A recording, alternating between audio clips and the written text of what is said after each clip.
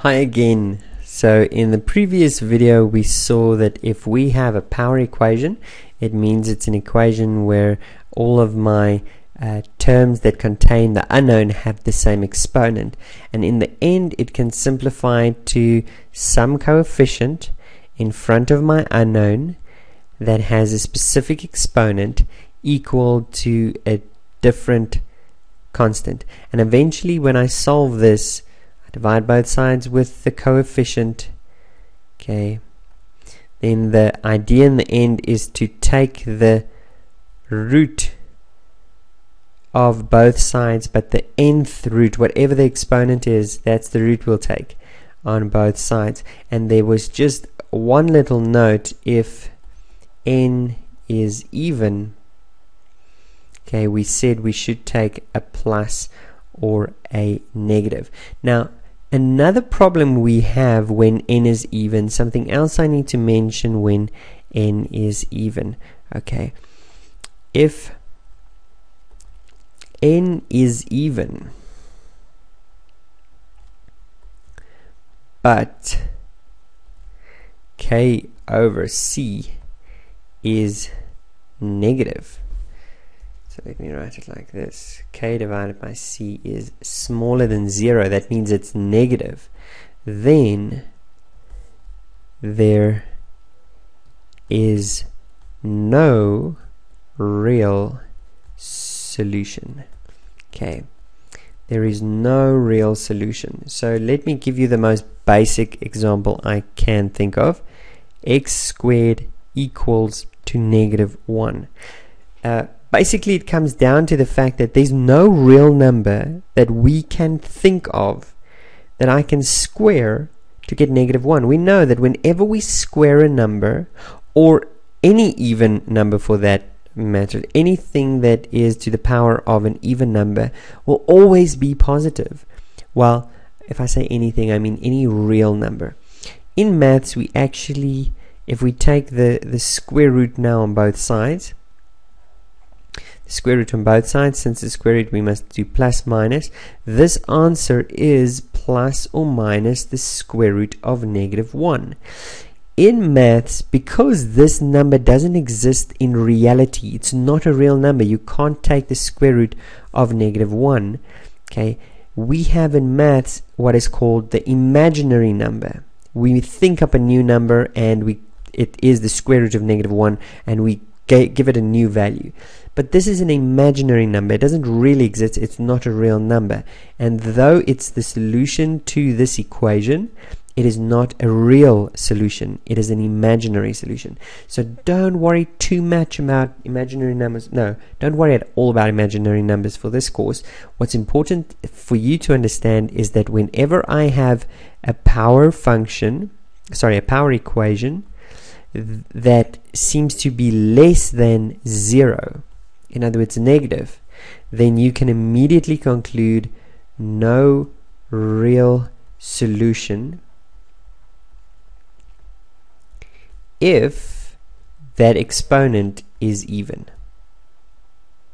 Okay, I hope that makes sense, and the reason why is because you can't have a real number that has an even exponent and still be negative. Okay, so that is one part. The next part I want to show you is just SAMDOB applied to power functions, and I want to specifically use an example where I only have unknown values, and this is a common one. You might recognize it as the future value formula. If you don't worry, we'll get to that. Okay, and let's say I am trying to solve for I want a new expression.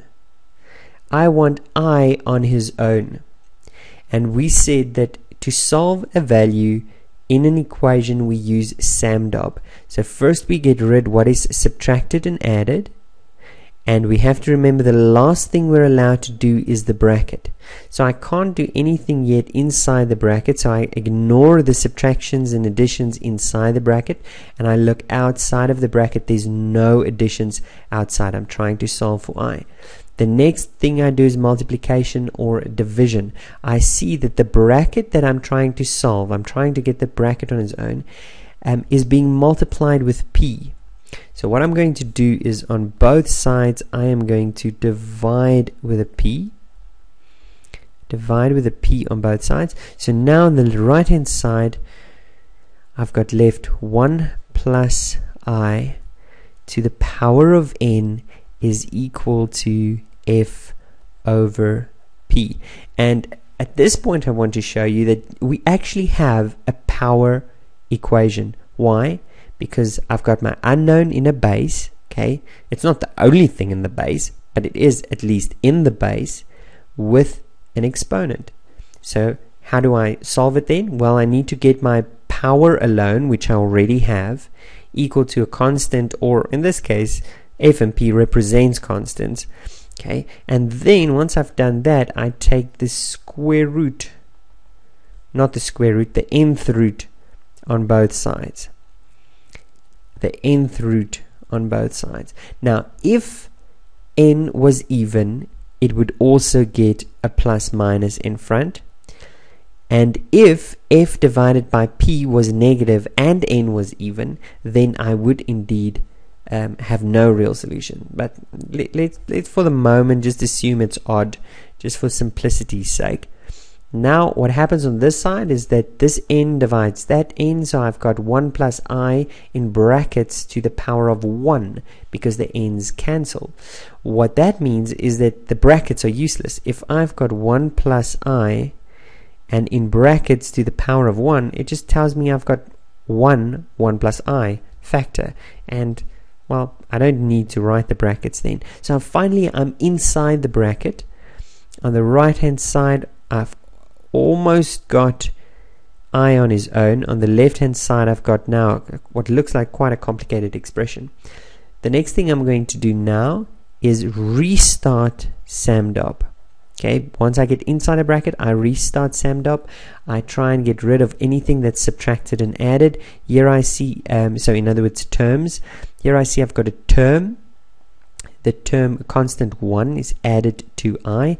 So to get rid of it, I will subtract it simply from both sides. So 1 minus 1 will just be 0, and this is what I'll have. N is f over p equal, minus 1. Minus 1 is equal to I. And there I've got it. There I've done it. I've solved for I using some of the power function capabilities that we learned in the last few videos. I hope this helped you. This specific technique is really going to help if once we get to financial mathematics and any other compound growth type scenarios. So good luck in understanding it. I hope you enjoyed the video. I'll see you in the next one. Bye.